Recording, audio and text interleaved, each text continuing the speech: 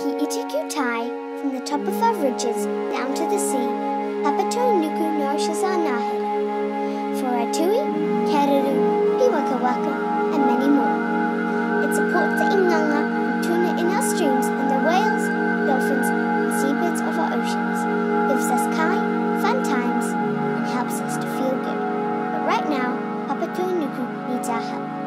Because of human development, much of our bush is separated into isolated pockets, making it harder for our wildlife to flourish. Pest plants, predators and pathogens such as kauri dieback and myrtle rust threaten our indigenous plants and animals, many of which are found nowhere else in the whole world. Once they are gone, they are lost forever.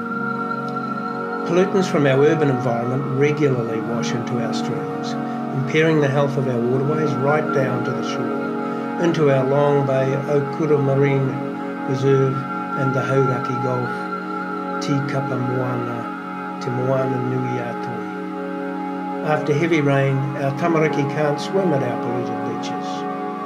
Once, we used to be able to swim in our streams, gather kai from our bush, and sing with the korimako outside our homes. This could be our future again, but do the mahi now. In our Hibiscus and bays, our local communities are restoring our waterways and connecting natural habitats through planting native trees, controlling predators and removing pest plants.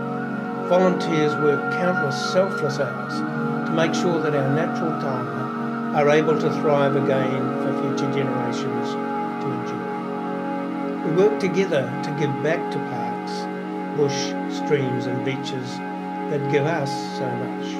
Toi tū te marae o tāne, toi tū te marae o Tangaroa, toi tū te iwi. If the land is well, and the water is well, the people will thrive.